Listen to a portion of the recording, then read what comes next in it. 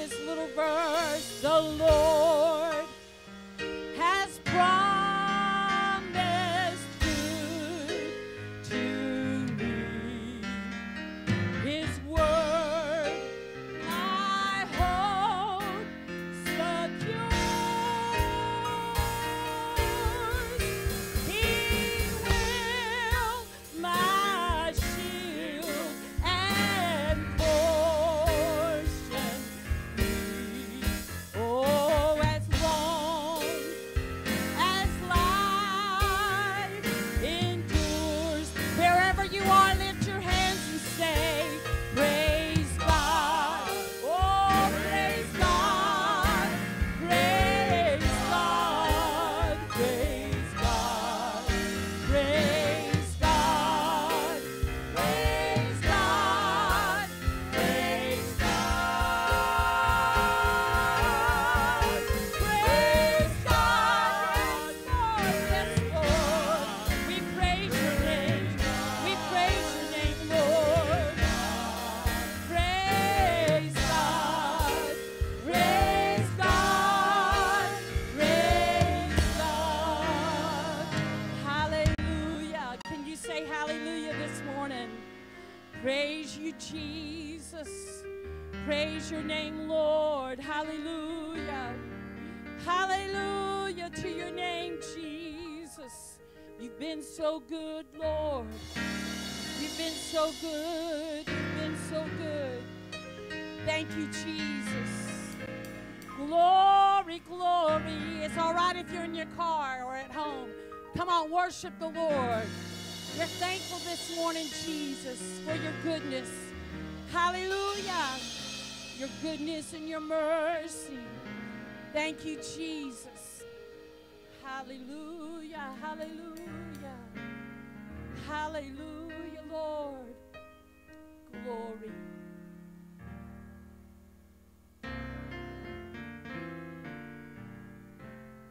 Hallelujah.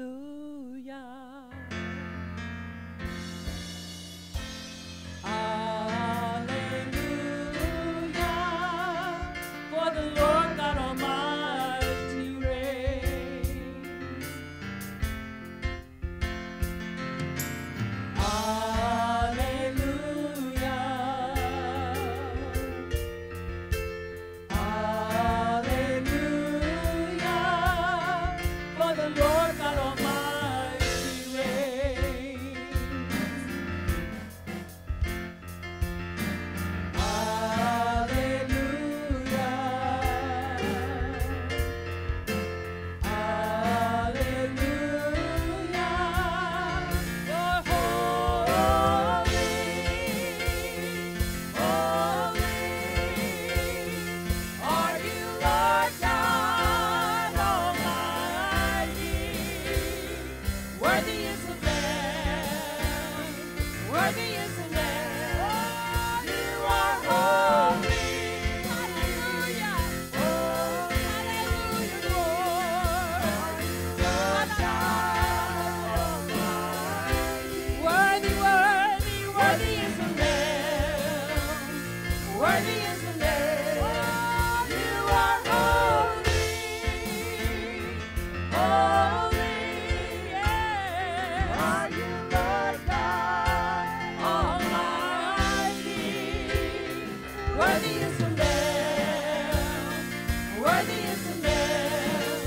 You are holy. Lift your voice and sing. Hallelujah. Hallelujah. For the Lord God Almighty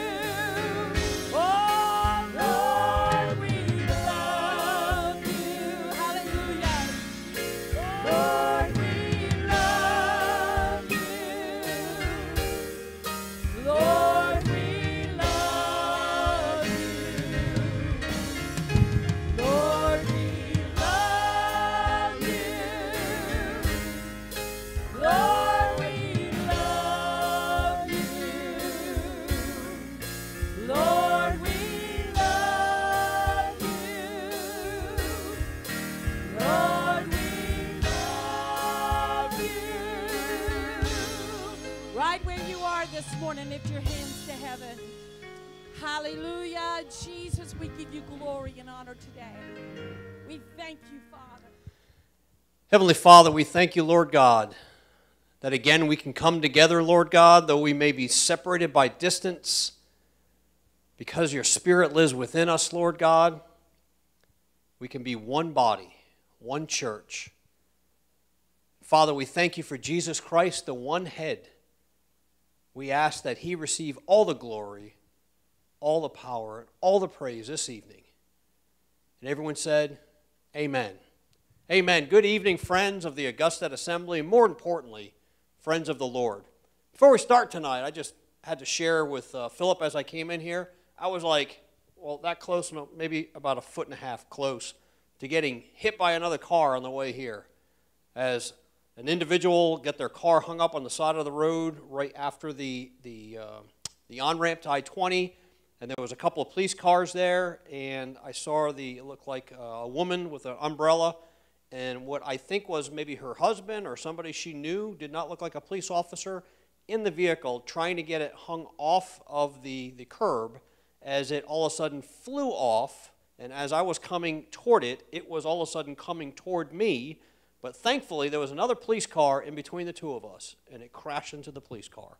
So I'm sure the city of Columbia County Sheriff's Office will be doing some repairs there, but thank God I'm here on time. So tonight, we're going to review the book of the prophet of Joel. I hope that you're enjoying these studies. I hope that you're able to take some notes, and I hope that, more importantly, that you are also reading and studying on the days and nights that we're not meeting together. And so we're going to look at the book of Joel, and I'll talk a little bit about the following weeks.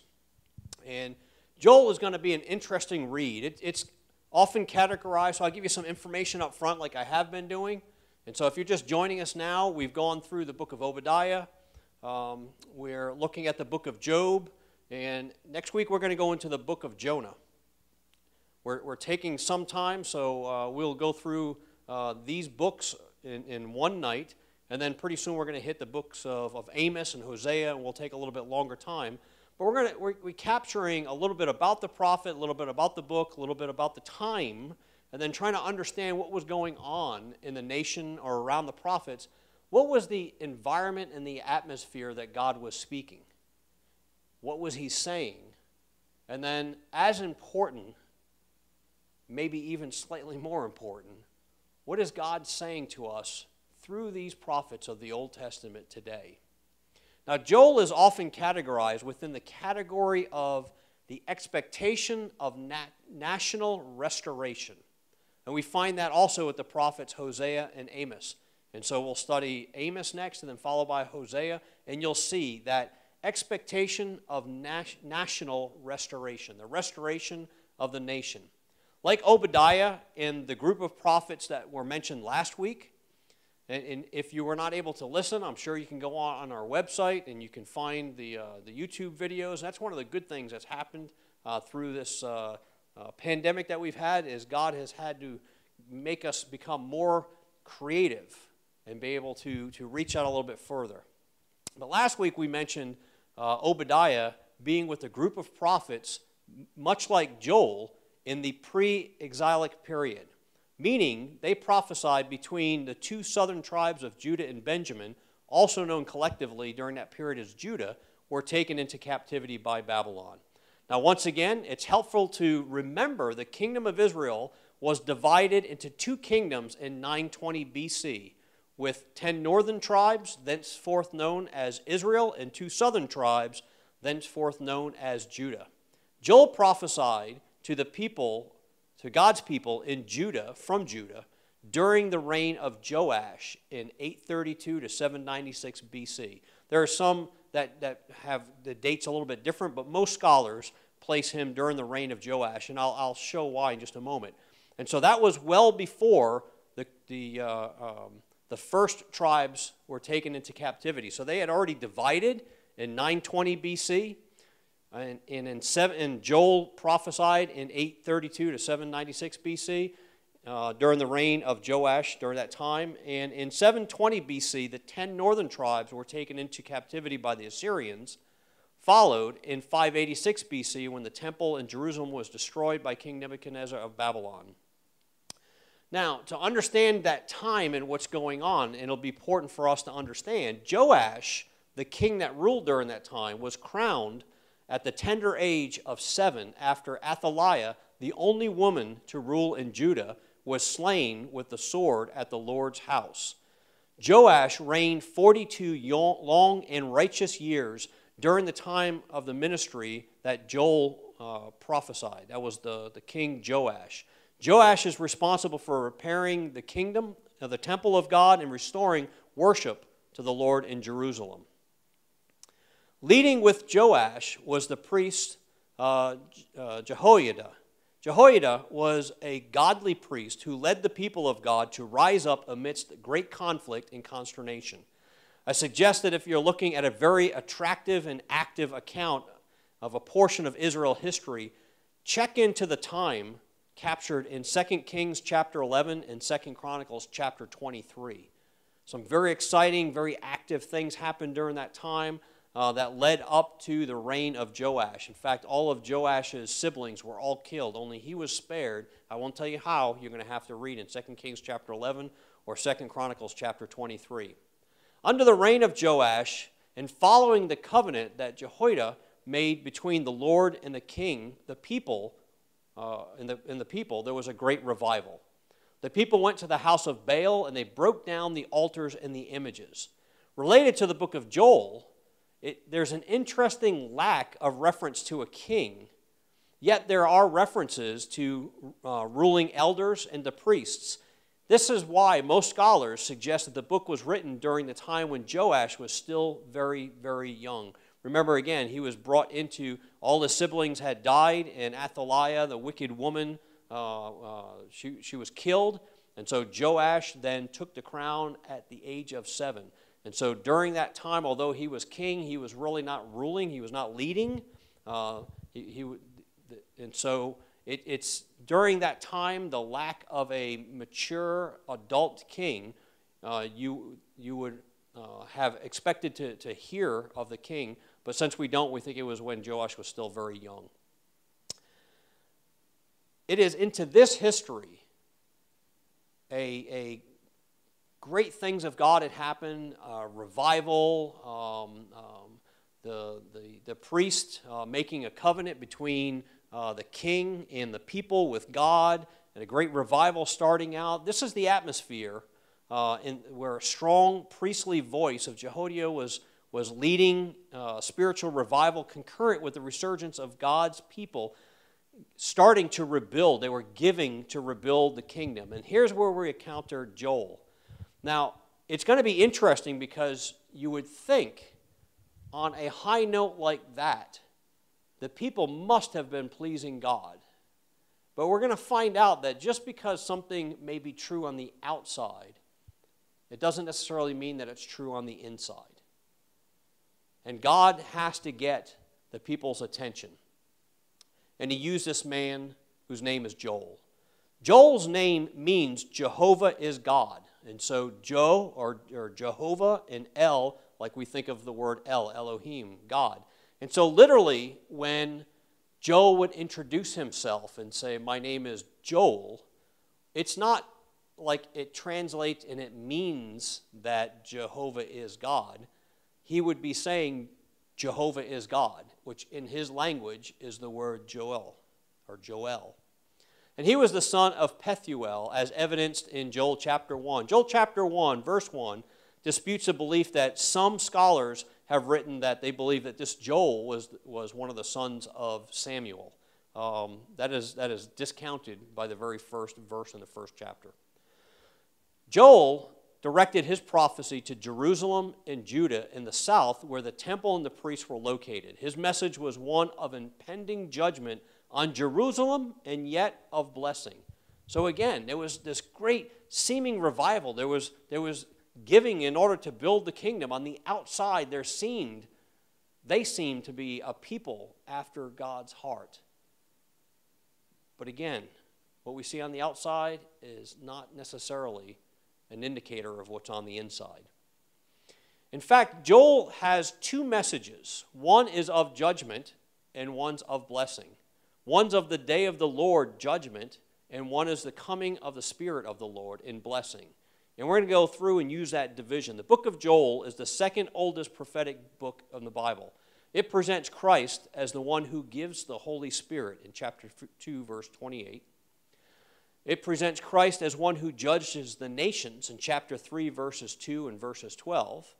And it presents Christ as the one who is the refuge and stronghold for his people in chapter 3, verse 16. It's noteworthy that while the Christian Bible has 3 chapters for the book of Joel, the book of Joel in the Jewish scriptures, the Tanakh, actually has 4 chapters. And I'll just reference where that chapter division is. Otherwise, it's the same book. These 2 messages result in further 2 divisions. So we'll break it up into 4 separate areas. And so if you're taking notes, from chapter 1, verse 1 through chapter 2, verse 17, is the desolation from the Lord. This is their desolation from the Lord. This is the account. This is what they have done wrong. This is Joel pronouncing that there is judgment because of their desolation from the Lord. And then in chapter 2, verse 18 through chapter 3, verse 21, Joel gives the blessing in the deliverance of the Lord. And so first their desolation from the Lord, and then Joel will follow up with their deliverance of the Lord. And so looking first at their desolation from the Lord and breaking that down into 2 further parts, we'll start first with the historical aspects of Joel, which is really Joel chapter 1, verses 1 through 20. It's not uncommon for a prophet to have both a near view, the immediate historical situation, and a far view, future application in his message. In fact, that's what makes these books of prophecy so important to us. Now, I would submit that most, if not all, of the books of the Bible have an immediate historical situation. They mean something and meant something to the people there. But it also has an application, a future application in our time that's important as well. But the books of prophecy have something that's even beyond that, where some things are still yet to be fulfilled in our lives as well. And so we'll begin with the near view, and I'm going to spend some time reading some verses, and other times I'll just summarize them. But we're going to start by looking at the first 4 verses because it opens the book of Joel and helps us to understand that while all those great things were going on, and it seemed like Israel was on its way, or actually the tribes of Benjamin and Judah, known therefore as Judah, were headed towards revival, something significant had just happened that Joel addresses. So Joel chapter 1, it says, "The word of the Lord that came to Joel, the son of Pethuel. Hear this, ye old men, and give ear, all you inhabitants of the land. Hath this been in your days, or even in the days of your fathers? Tell ye your children of it, and let your children tell their children, and their children another generation, that which the palmer worm hath left the locust eaten, and that which the locust hath left the cankerworm eaten, and that which the cankerworm hath left hath the caterpillar eaten." Joel's opening seems to indicate that there was a literal plague that had just swept through the land, a plague of unrelenting locusts. Now, what's interesting is he starts off and he asks the old men, "Listen to me, and all you inhabitants of the land, have in all of your days, even of the days of your father, has anything like this ever happened?" Now, if you're younger and something happens, and you turn to somebody older and say, "Wow, can you believe this is happening?" Most times, probably 99 out of 100 times, that older person will say, "Well, back in my day, I remember. Because, we had to walk uphill to school 5 miles, uphill both ways with no shoes. And so in the sleet and in the rain and 112-degree temperature at the same time, which is difficult. You have never seen it snow at 120-degree temperature. But there's always like this one-upsmanship. But what happened here is so severe that he's asking them because he knows it's a rhetorical question. The answer is no. No matter how old you are, you've never seen something this tremendous, this catastrophic. In fact, he even predicts that the people that are there, he says, you're going to have to tell this to your children, who will tell it to their children, who will tell it to their children, and even a generation after, because nothing this significant and severe and catastrophic is even going to happen in all of their lifetimes. There was a tremendous plague of locusts that had come. Some scholars think that these are 4 different types of locusts. Others believe that these were the locusts in their various stages. It really doesn't matter. It was after one had done the damage that they could do, whatever was left, the next one came and was able to further damage. And it just got worse and worse and worse and worse, so there was nothing left. Now, we normally don't think of locusts. If you think of locusts and a plague of locusts, right away many of us are thinking of, was it Charlton Heston and, in Moses' time and all that was going on. But there's some interesting things for us to understand that have never lived in that environment about the sheer mass and destruction a plague of locusts can overcome. So locusts, when they fly, when they move, they can cover an area of size of about 5 by 10 miles. During plagues, desert locusts may spread over an enormous area of some 30 million square kilometers, extending into parts of up to 60 countries. This is more than 20% of the total land surface of the world. During plagues, desert locusts, they have the potential to damage the livelihood of 1/10 of the world's population, as they can mass some 30 to 80 million per square kilometer. They cluster closely like a military in formation, and when they fly, they actually sound like gusts of wind. And at night, when they rest, if you're in the area, all you can hear is this crunching sound as they eat. And so they're sometimes called the incarnation of hunger, and some of them can grow to over 10 inches in length.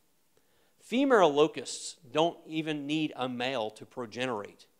Desert locusts lay pods holding between 100 to 1,000 eggs in each pod. Some will lay pods up to 3 times a year, or three different times in their 3 to 5 month lifespan. Others have been known to lay as many as 250 to 300 pods, again, of up to 100 to 1,000 eggs in each one. When they hatch, they can form swarms of upwards of 80 million per square kilometer.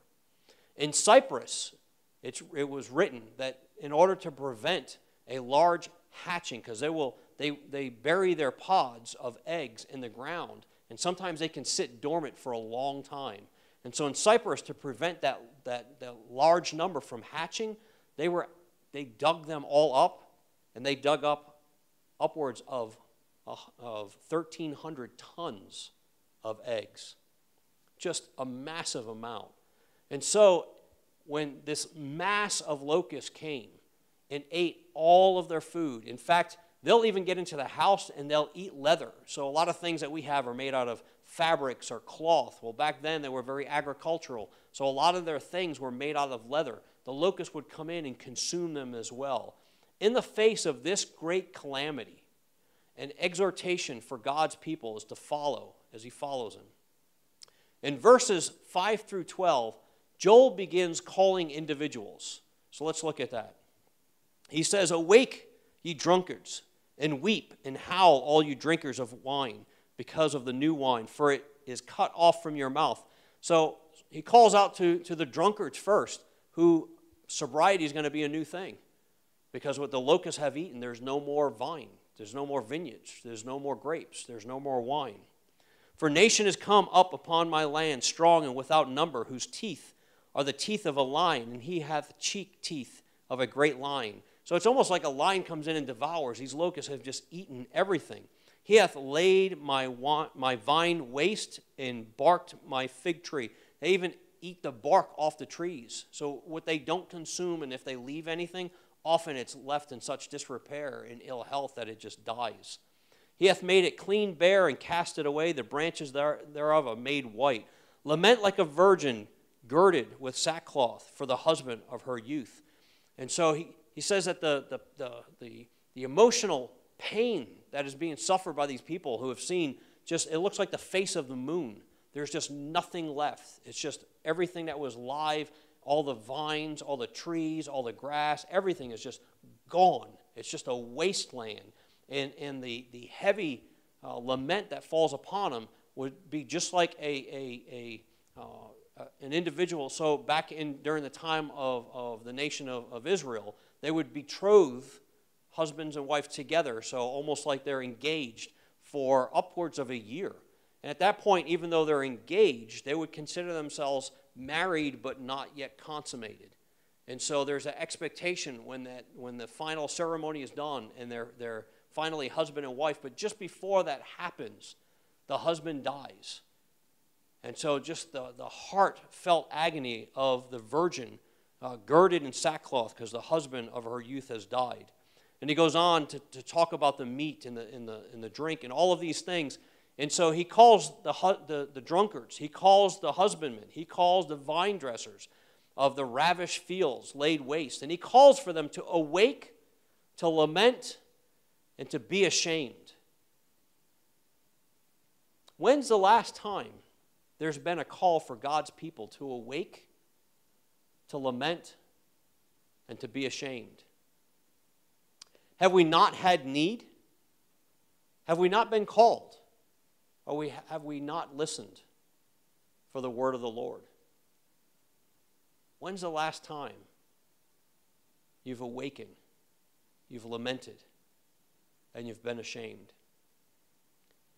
Moving on, Joel then turns in chapter 13 to the spiritual leaders. So he talked to the drunkards, the espoused virgin, the husbandmen, the vine keepers, the farmers. And verse 13, he then turns to the spiritual leaders and says, "Gird yourselves and lament, ye priests. Howl, you ministers of the altar. Come, lie all night in sackcloth, you ministers of my God, for the meat offering and drink offering is withholden from the house of your God." So he's calling him, normally the nation of Israel, when they had sinned and they had trespassed against the Lord, in order to make amends, they would have a sacrifice. They would have offerings, but they had nothing left. They could not make their meal offering. They could not present anything because there was nothing left. So then he calls for them to sanctify ye a fast, call a solemn assembly, gather the elders and all the inhabitants of the land into the house of the Lord your God, and cry unto the Lord. When I read that, all of a sudden I started thinking, and I started down a path, and it was like God gave me whiplash to turn in the other direction. So Joel cries out to the ministers. He calls out to the priests. And then he cries out on their behalf to sanctify a fast. And I'm thinking, so it's not hard to fast when you have no food. That doesn't sound like it would be a hard thing. We will call a solemn assembly because we have nothing left. There's no farm to go out. There's no work to be done because everything is desolate now. So we might as well just assemble ourselves. And we might as well say I'm fasting because I'm not eating because I have no food. But then the whiplash I got is God dropped in my heart that some of these people likely had some rations that they had held on to. They had some food maybe that they had stored away that the locusts hadn't gotten to. They had some things that were maybe settled aside that the locusts weren't able to touch. The problem was that they don't have the same type of ingredients and preservatives that we have today that will extend how long those things will keep. They didn't have refrigerators and freezers back then to just say, I'll keep it in the freezer. So I'll go ahead and fast because that'll just prolong the times that I will eat. Instead of eating everything up in this next week, I'll fast a little bit, then I'll eat a little bit, then I'll fast a little bit, and it'll last longer. No, my friend, if they didn't consume it, it was likely to go bad. And so he was calling them to step aside, to walk away even from that they had their safety, and to fast even if it meant that you would lose and it would spoil the things that you had left. Call a solemn assembly, gather the elders and all the inhabitants of the land unto the house of the Lord your God, and cry unto the Lord. The nation had befallen a national calamity. And Joel calls out to the nation and then the spiritual leaders. Humility and holiness are called for at a national level because this was not merely a natural disaster, as Joel next points out. So in verse 15, Joel goes on and says, "Alas, the day, for the day of the Lord is at hand, and as a destruction from the Almighty shall it come. Is not the meat cut off before our eyes, yea, joy and gladness from the house of our God? The seed is rotten under their clods. The garnishes are laid waste. The barns are broken down. The corn is withered. How do the beasts groan? The herds of the cattle are perplexed because they have no pasture. Yea, the flocks of the sheep are made desolate." And so now God is shaking up his people. Joel calls out to the common people. Joel then calls out to the priests and the ministers. They then call out upon everybody to stop, to fast, to have a solemn gathering. And then God calls out, "Alas for the day of the Lord is at hand." God is shaking up his people. Not only had the locust consumed all the plants and the trees, the seed that was planted, it rotted instead. The herds groan and are perplexed. Their current sufficiency was consumed by the locust, and their future sufficiency was rotted in the ground. And so Joel then opens a vision to the day of the Lord. I'll give you some homework. I won't tell you how many, but go search how many times Joel mentions the day of the Lord in the book of Joel. Now, the day of the Lord is also mentioned in the book of 1 Thessalonians chapter 5, where Paul, writing to the church at Thessalonica, says, "But of the times and the seasons, brethren, you have no need that I write unto you, for you yourselves know perfectly that the day of the Lord shall come as a thief in the night." Very interesting, because a lot of times the locusts, their eggs would be buried in the ground. And they would be buried there for days and weeks and sometimes years. They have some of these strange plague locusts that just seem to be buried forever. Then all of a sudden, as if one day they weren't there, and overnight they just came out, and the next morning they're swarming and they're devouring, almost like they came as a thief in the night. In 2 Peter chapter 3, verse 10, actually it starts with, let me read verse 10 first. Peter also writes, and he says, "But the day of the Lord will come as a thief in the night, just as the locust again arose quickly and appeared the next morning, in the which the heavens shall pass away with great noise, and the elements shall melt up with fervent heat. The earth also and the works that are therein should be burned up." I heard of a pastor who was so overwhelmed as he was preaching this, that he talked about that the heavens would pass away, there'd be a great noise, and even the elephants would melt. Actually, it's elements. And so the verse right before that is telling, however, because Peter is describing to the people that are waiting for the Lord, and the Lord hasn't come. And he says, "The Lord is not slack concerning his promises, as some men count slackness, but long-suffering to usward, not willing that any should perish, but that all should come unto repentance." So there's a promise that he's waiting, that God is waiting. He's not slack. He's waiting patiently, that that the last people should come to the Lord, and then the day of the Lord shall come.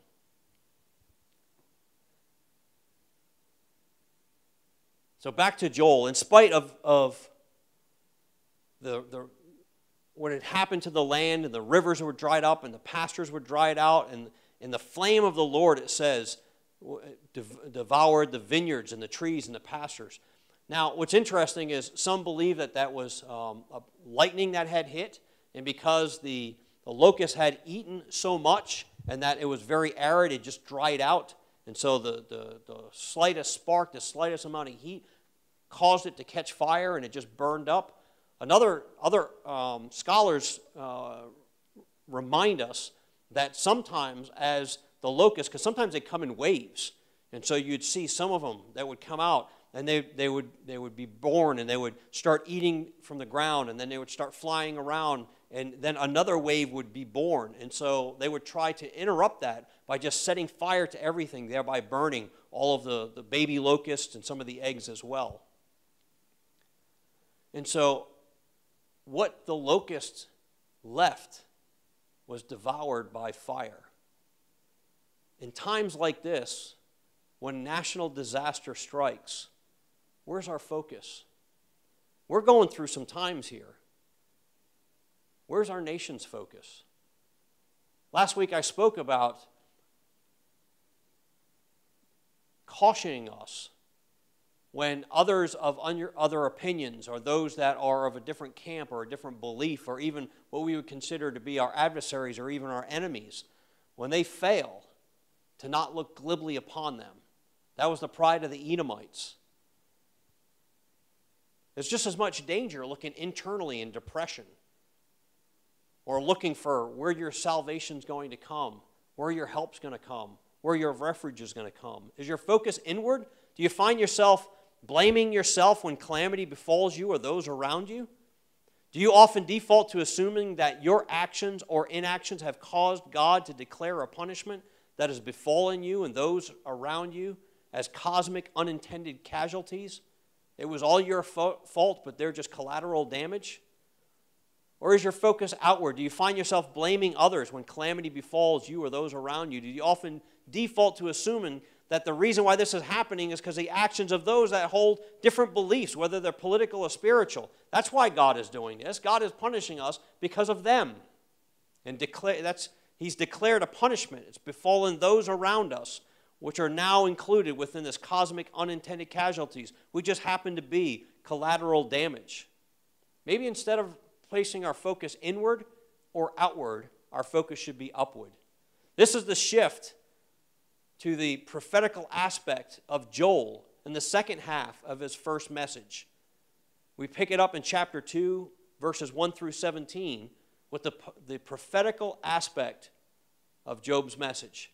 So knowing that what had befallen God's people, the prophet Joel seeks to snap their attention from their now to their immediate future.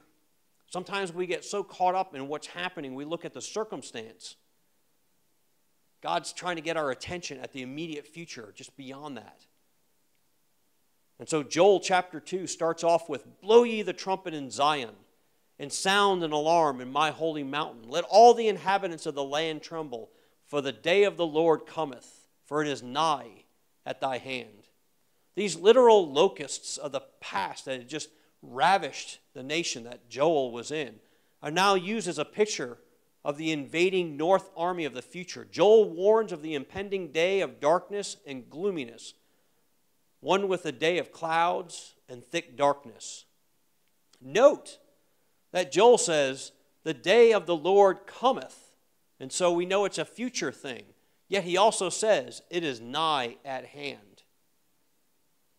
If you do a study of the day of the Lord, you'll find out that it is all of the eschatological future that we have. It begins with the rapture of the church. It continues on through the tribulation. It continues on through Christ's second coming.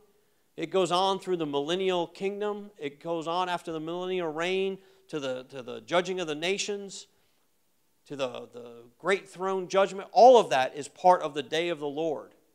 And so he notes that the day of the Lord is coming. And they've been saying that since the Old Testament. They were saying that in the New Testament. But yet, it is nigh at hand. We are to prepare as if we will live for another century. But we're to live each day, each moment, like the Lord could appear at the next heartbeat. Let me say that again. We're to prepare. We should prepare as if we're going to be here for another century. That's what our preparation should be. But we should live like the Lord will appear at our very next heartbeat. So fully prepared, but always ready. Joel says a devouring fire will go before them and behind them, leaving them as an inescapable, desolate wilderness. He continues on in verse 3 and in verse 4, and he talks about their adversaries will be as an army of chariots sweeping across the mountaintops, and they who attempt to escape will be much pained. Continue on through verses 5, 6. And as you read this, as I read this, and I challenge you, hopefully you've been reading through this. If not, maybe you'll give it one more read tonight and tomorrow night. In my mind's eye, I see this army appearing as a veil flowing across the mountains and the valleys and consuming all in their way. So heavy and powerful veil that the earth and the heavens tremble and shake, and even the moon and the stars are darkened in its presence. In verse 11 it says, "And the Lord shall utter his voice before his enemy, for his camp is very great. For he is strong that executeth his word. For the day of the Lord is great and very terrible. Who can abide it?" I'll tell you, that's a rhetorical question. No man, no woman, no living thing can abide the day of the Lord. The destruction described in verses 1 through 11 now are juxtaposed to an appropriate contrition commanded in verses 12 through 17. So as you read of the destruction that's described in those first 11 verses, and now it's juxtaposed with the appropriate contrition commanded in verses 12 through 17. Listen. "Therefore also now saith the Lord, turn ye even to me with all your heart, and with fasting, and with weeping, and with mourning, and rend your hearts, not your garments, and turn unto the Lord your God. For he is gracious and merciful, slow to anger, and of great kindness, and repenteth him of the evil. Who knoweth if he will return and repent, and leave a blessing behind him, even a meat offering and a drink offering unto the Lord your God?" Joel calls for the people to repent, to turn to the Lord with their heart, to fast, to mourn. Again, this nation that from the outside looked like they were heading for revival, looked like they were preparing to build the temple. They were starting to give it the offerings. All of the outside things. And Joel speaks the word of God, which says to tear your heart, not your garments. It's an inside thing, not an outside thing. And turn to the Lord your God. For he is gracious and merciful, slow to anger, and of great kindness, and repenteth him of evil. Who knows if he will return and repent and leave a blessing behind him? And again in verse 15, "Blow ye the trumpet in Zion, sanctify a fast, call a holy or solemn assembly. Gather the people, sanctify the congregation, assemble the elders, gather the children and those that suck the breast. Let the bridegroom go forth of his chamber and the bride out of her closet." This is so important. They had just got married and were about to start their honeymoon. The honeymoon comes to a full stop, full halt, and they're to come out. Verse 17, "Let the priests, the ministers of the Lord, weep between the porches and the altar, and let them say, Spare the people, O Lord, and give not thine heritage to reproach, that the heathen should rule over them. Wherefore should they say among the people, Where is God?" Joel's not above trying to even call God's attention to his own pride. If not for their sake, Lord God, then for your sake, because they'll look at your people and what's happening to them and say, Where is their God? It's a powerful message. Remember, this is to a people with godly priests leading a revival. And he's telling them to fast, to assemble, to weep, to make place for God. And so now we halfway through, and we get to the second division. So we've went from their desolation from the Lord, and now we look at the deliverance of the Lord in chapter 2, verse 18, through the remainder of the book. Further broken down also into two parts. The prophet moves to good news. Deliverance from the destruction will come, both to the people in the present and to the people in the future. Joel begins with the promise of present blessings in chapter 2, verse 18 to 27. God will be jealous for his land and have pity on his people. The land would produce corn and grapes again, and the people would have meal and wine, and be able to not only consume them for themselves, but also to use them as an offering unto the Lord. The Lord will drive the rival army back, and the land will rejoice. The trees will produce, the beasts of the field will be set at ease, and the children of Zion would be glad and rejoice in the Lord their God. The Lord will cause to come down, it says, for you the rain, the former rain and the latter rain in the first month. And in verse 24, the floors shall be full of wheat. So they just went from being ravished by these locusts that left nothing. And if anything of stubble was even left, it had caught fire. It was like the face of the moon, nothing. But God was telling them that the floors shall be full of wheat again, the vats shall overflow with wine and oil, and I, says the Lord, will restore to you the years that the locust hath eaten, the cankerworm and the caterpillar and the palmer worm, my great army which I sent among you. And you shall eat in plenty and be satisfied, and praise the name of the Lord your God that hath dealt wondrously with you. And my people shall never be ashamed. And ye shall know that I am in the midst of Israel, and that I am the Lord your God, and none else, and my people shall never be ashamed. God doesn't punish us to shame us. God tries to get our attention. God's a jealous God. And so following the plagues, Joel says that God will send a plentiful harvest. The northern enemy will be removed, and restoration will come from God to his land, and his people shall never again be put to shame. Finally, Joel concludes with the promise of future blessing. Chapter 2, verse 28 through 3:21. Here is where we see a major shift in Joel's prophecy. In the Jewish scriptures, this is the break in chapters and introduces the third and fourth chapters. So chapter 3 in the Jewish Bible starts where our chapter 2, verse 28 is.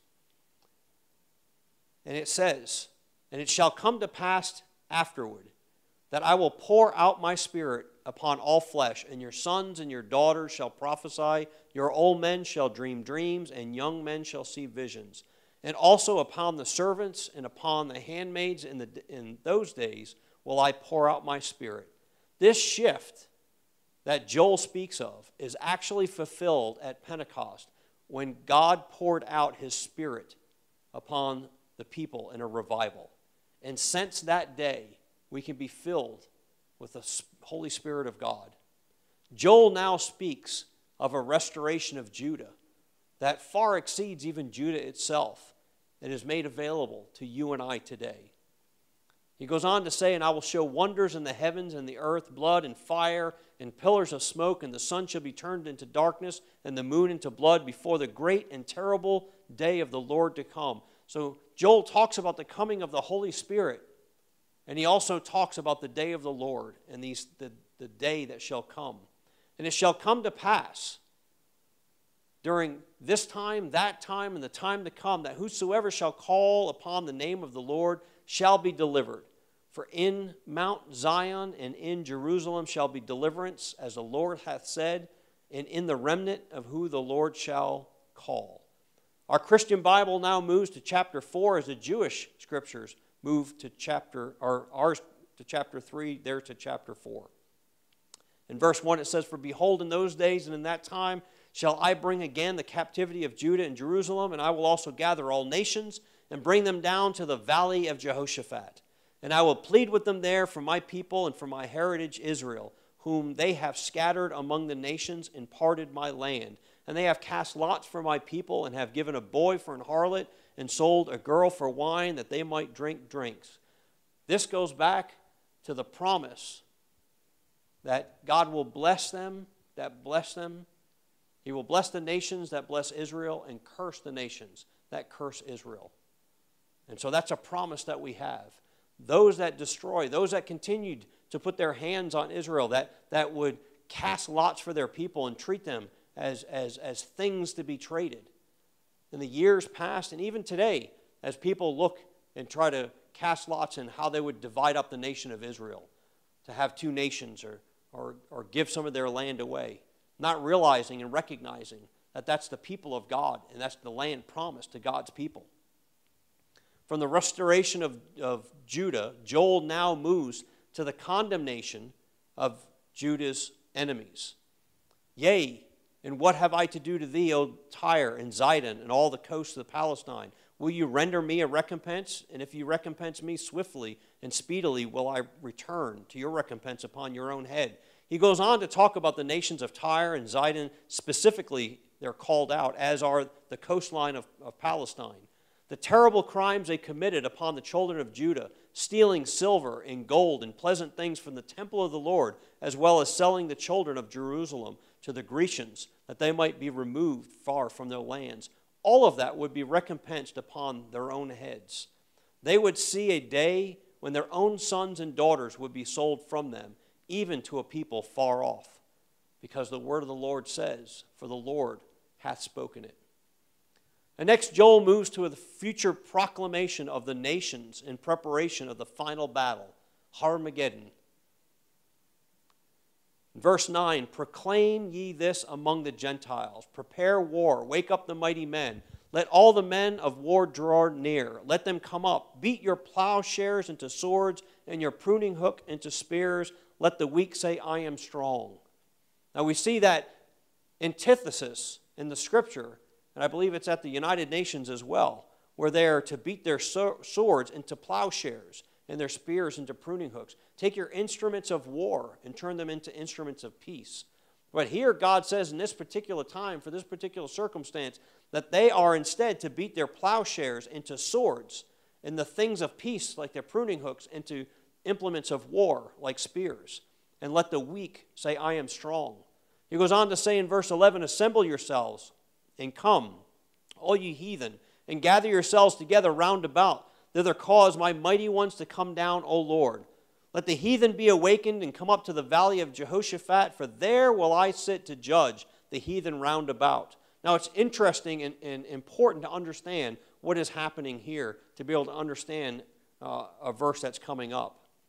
So he says to bring them all to the valley of Jehoshaphat. There, he says, will I sit to judge all the heathen round about. And he says in verse 13, put ye in the sickle, for the harvest is ripe. Come, get you down, for the press is full.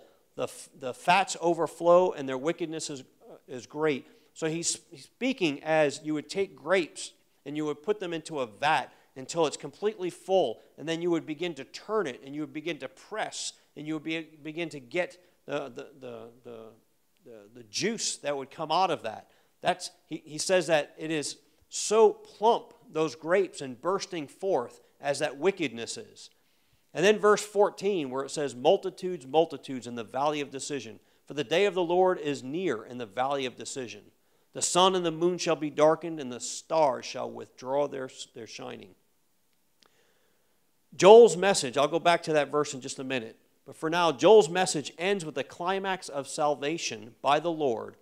In verse 16, as the Lord also shall roar out of Zion, because he is of the mighty tribe of Judah, the roaring lion, and utter his voice from Jerusalem. And the heavens and the earth shall shake, but the Lord will be the hope of his people and the strength of Israel. When your world shakes, when your circumstances shake, where's your hope? What do you reach for? Joel says that the Lord is the hope of his people and the strength of the children of Israel. God's people were to blow the trumpet in Zion, to sanctify a fast, to call a solemn assembly, and the Lord would then respond and roar out of Zion and utter his voice from Jerusalem. In verse 17, so shall ye know that I am the Lord, your God, dwelling in Zion, my holy mountain. Then shall Jerusalem be holy, and there shall be no stranger pass through her any more. And it shall come to pass in that day, this is a promise of the future, that the mountains shall drop down new wine, and the hills shall flow with milk, and all the rivers of Judah shall flow with waters, and the fountain shall come forth out of the house of the Lord, and shall the waters of the valley of Shittim. Egypt shall be a desolation, and Edom shall be a desolate wilderness, for the violence against the children of Judah, because they have shed innocent blood in their land. But Judah shall dwell forever, and Jerusalem from generation to generation. For I will cleanse their blood that I have not cleansed, for the Lord dwelleth in Zion. Joel ends to a people that are still facing their land like the face of the moon, that a plague of locusts had destroyed and fire had consumed. And even the promise of the future greenery and vegetables and fruits and harvest, the seed that was buried in the ground, rotted underneath the dirt by which it was clotted. And with anticipation and joy and excitement, he tells them that the mountains shall drop down new wine, and the hills shall flow with milk, and the rivers of Judah shall flow with waters, and the fountain shall come forth out of the house of the Lord, and shall water the valley of Shittim. So to them, that was such a great promise, something that they were waiting for. Like many of you may be waiting for the day that we can just stop social distancing and be able to get out and to see one another and not have to wear masks and gloves and all of those things. If you can think of the strongest desire that you have to be able to get beyond this circumstance and the situation that we're currently in, it should pale to the desire that you and I should have to have a deeper, daily walk with the Lord. So as you think of a parallel of anything that's in your way, that's preventing you from being able to go out and to socialize and to have relationships with your friends, those things should pale in the face as you take account for the things in your life that may be getting in your way from being able to get deeper and deeper with the Lord. Because the situation, the circumstances that we're in today, they won't stop that. The only thing that stops your relationship and my relationship from going deeper with the Lord is you or I. No one else can take that away from you. And no situation and circumstance can stop that. Because before this endemic, this plague, this coronavirus broke out, was God. And now that it has broken out, that same God is the same yesterday, today, and even if this thing should come to pass, He's the same God tomorrow. And we have the same ability to relate with Him and to grow deeper with Him. Joel teaches us that God's judgment is always imminent. The nation, from all appearances from the outside, was on the verge of this great revival, rebuilding the temple. Everyone was giving. And all of a sudden, because their hearts were not right, they were renting their garments and doing things on the outside. But God had to call them to rent their hearts. Judgment is always imminent, and future judgment is always ultimate. While the key verse may be chapter 2, verses 2 through 29, it says, "In the day, and it shall come to pass afterward, that I will pour out my Spirit upon all flesh, and your sons and your daughters shall prophesy. Your old men shall dream dreams, your young men shall see visions, and also upon the servants of the Lord and upon the handmaids. In those days will I pour out my Spirit." That's often, in fact, I've got that written in my Bible right here. Chapter 2, verse 28. The message of Joel that I want us to focus on as we conclude for the night is actually in chapter 3, verse 14. Multitudes, multitudes in the valley of decision, for the day of the Lord is near in the valley of decision. And you know, I had misunderstood that for a long time. In fact, I've used that verse to preach. To me, it sounded like a great revival message, or as I go out and preach and teach and speak to others, as there are multitudes, multitudes in the valley of decision, that all of these people are just there. They're in a huge valley and just waiting for you and me to present the gospel. They're in the valley of decision. But that is not what it means at all. If you remember, when we look back a few verses, in verse 12, chapter 3, it says, "Let the heathen be awakened and come into the valley of Jehoshaphat, for there will I sit to judge, It's the Lord who is making the decision. And so as I studied that and looked at that more in context, literally, we can translate that to really mean tumult and confusion is in the valley of determination. These are not crowds of people looking towards God to make a decision for or against Him. These are a mass of the confused that God is looking upon as He makes a determination.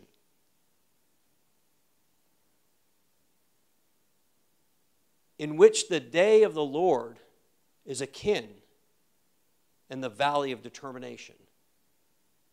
God is there.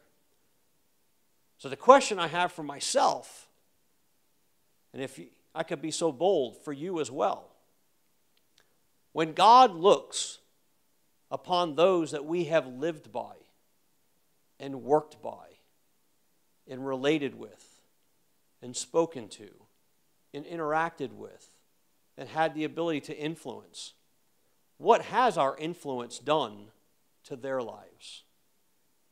Are they ready for the Lord to look upon them and determine their eternal destination? Have we done everything we can so that when the Lord looks at him or her that we have interacted with and had the ability to share with and to pray to and to pray for, will their lives be right so that the determination of their eternal destination will be that God will gather them up? Have we impacted them in such a way that they too have called upon the Lord to be their Savior? Or have we left them in the valley, confused, unknown, unknowing, unrelated to God, so that God would give the determination that he never knew them? This is something that I think we, in whatever situation and circumstance we're going through, how much more might we have an opportunity to be able to speak to those around us and speak of our hope when the whole world seems to be shaking and trembling, and even the sun and the moon and the stars seem not as bright as they used to be? Can we share where our hope is? Where our salvation is? When our world begins to shake, where we reach out to for comfort, for refuge, where we know our promise and our mercy and our grace flows from? Have we shared that with those around us? God's giving us this opportunity. Let's pray. Father, we thank you, Lord God, for your message that is the same yesterday, today, and forevermore. We thank you, Lord God, that you challenge us, Lord God. You comfort us and console us, Lord God, but you challenge us. Help us, Lord God, to take that which you've given us, precious, and help it to change us, Lord God, that we can share it with those around us. That as you look and a determination is made over each soul that we have had the opportunity and to come in contact with, to influence, that they have made the decision that you are their Lord, you are their Savior, you are their Master, that they might enter in to heaven with you for eternity. Father, we ask this in your name, Jesus. Amen. Amen. As we close again, as a reminder, we're going to be studying the book of Jonah next Wednesday. 4 easy chapters. Go ahead and read through those this week. They're very easy. You can very easily get through the book of Jonah. Read it once, twice, 3 times in a day for the next couple of days until next week. We're going to follow that by taking the book of Amos. We're going to break it up into 2 sections. We'll go through chapter 1 through 6, and then we'll conclude the following week in chapter 7 through 9. And then we'll hit the book of Hosea, and we'll actually break that into 3 different nights, 1 to 3, 4 to 8, 9 to 14. But for right now, just take some time, continue to read through, maybe read through one more time, maybe one more time tonight, even tomorrow morning, to look through Joel, and then turn to Jonah. It'll be a blessing to see you again this Sunday. If you haven't been able to come here, we look forward to seeing you. We're looking forward to another Sunday from now, doing a soft opening. Remember, if you want to be able to come into the sanctuary, either up here and be able to sit with social distance, but sit with your family members or downstairs, please get with the church office to make your reservations. Otherwise, we'll see you either outside in our cars, or we'll see you on the network that God has given us. God bless you. God loves you. Go with God, and He'll go with you. Amen.